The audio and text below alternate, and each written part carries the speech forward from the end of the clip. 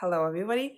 So today I will be explaining to you guys what I did and what I studied in order to pass the phlebotomy technician exam on like the NHA Phlebotomy Technician Exam.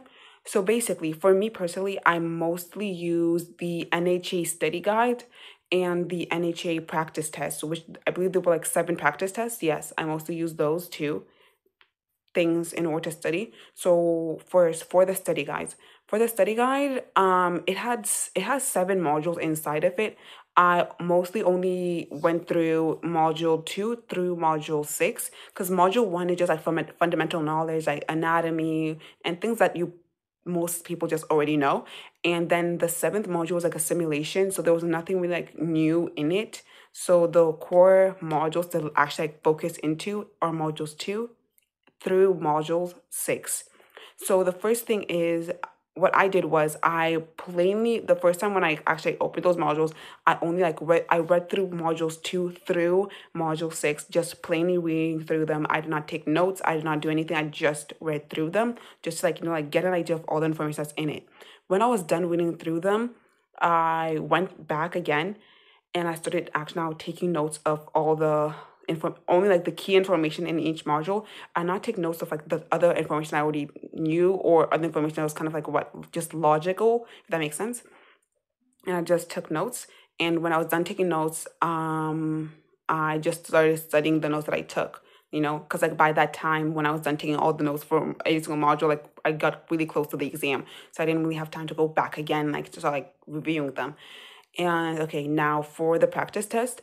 So again, there are 7 practice tests, and what I did was for my course, like in my class, we mostly only took the practice test during class time. But for me, I feel like something that's very important for you to do as you are taking the practice test in NHA is you have to look at, so like usually like NHA, what it does is whenever like you like click an answer and you submit your answer for a question, it tells you A, if that question is right or wrong, and B, it tells you the explanation of why that answer is right and why the other responses are wrong. I would say it's very important for you to actually look at those explanations of why the answer is right and why the other like what responses are wrong, because for the test itself it has very similar questions as well to the practice test. So if you know why the other responses were wrong and why one is right, you would most likely also be able to like answer a lot of the questions that are actually on the actual test itself. Now, so that's what I did for me.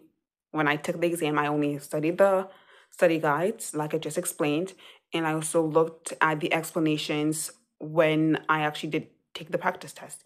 Now, there's one other thing that others of my classmates did, which was they used Quizlets actually to study for the for the exam itself. So what they did is that they searched up NHA Phlebotomy Technician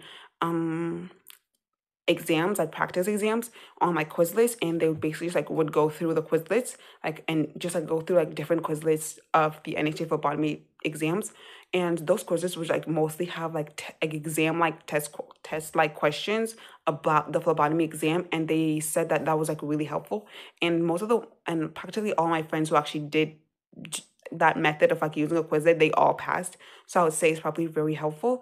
And I would also recommend just having like general knowledge of tests that are done in each tubes, because yes, there was, for me, I did not really get that many questions on like, oh, what tests are done in like red tubes or like purple tubes or whatever, but there was like maybe like 1 or 2 questions that asked me about like these like basic tests that were taken in test tubes. So I would say just have general knowledge, but you don't have to have like hardcore knowledge of it. So probably don't stress too much about it, but just like know something about it.